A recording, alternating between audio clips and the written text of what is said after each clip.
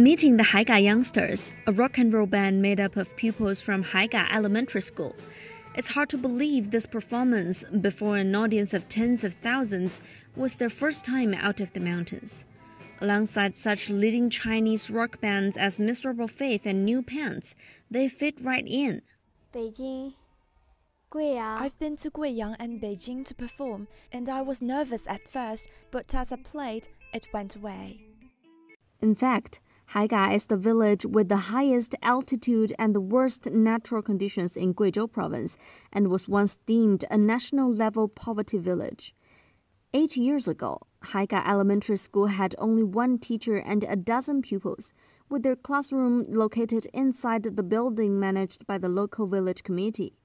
At that time, children had few after-school activities and most were considered very introverted.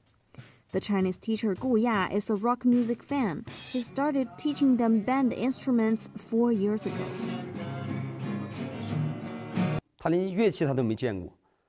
At the beginning, they had no idea about bands or instruments, so I had to start chord by chord. I always told them in the first class that if they chose to learn an instrument, they must stick to it. Now the children are happy to communicate with others and more confident.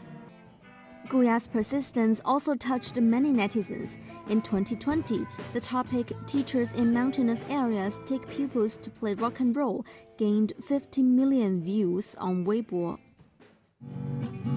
By the end of 2020, China has successfully lifted some 99 million rural residents out of poverty. That same year, a new building for Haiga Elementary School was put into use. The school now has 13 teachers and offers English, art, PE, and all the required courses.